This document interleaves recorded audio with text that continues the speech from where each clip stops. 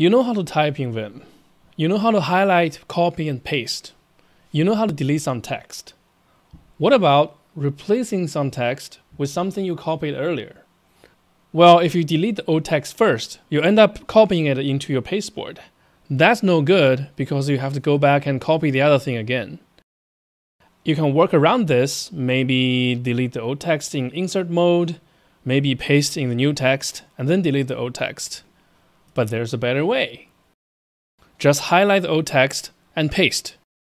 This one action deletes the old text and inserts the pasteboard content in its place, all at the same time.